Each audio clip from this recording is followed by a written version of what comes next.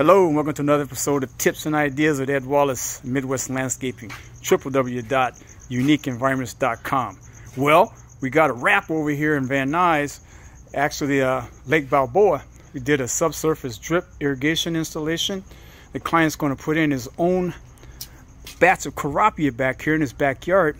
So he had me come over and do a layout for him for the subsurface drip. We have the Rainbird copper shield tubing that we're going to use here. He's going to come in with some premium topsoil to go over the top. But as you can see, we have our grid going down. In some areas a little bit wetter than others because we had to do flush outs. So that's what's happening back here. Here's one flush out here, which is basically a pressure release flush out for one of the lines. We actually have 3 valves back here. One valve controls this section back over in here. The other valve controls this main section here. And we have another valve that controls in between the patio slabs and also the perimeter of the planter bed. So as you can see, we have the subsurface drip running through all the grid of the patio.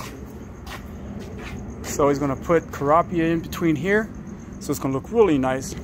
Here's our valves. We have all Rainbird valves here. Have a low flow in there. The other ones we just retrofitted. The client already had these other valves, so we retrofitted those up. And we got our controller and stuff happening.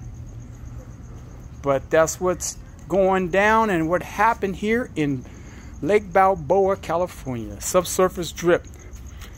Ready to go for the Kurapia. Ed Wallace, Tips and Ideas. www.uniqueenvironments.com to learn more about the Rainbird copper shield tubing. Subsurface drip tubing. Go to www.rainbird.com and learn more about that. See you next time.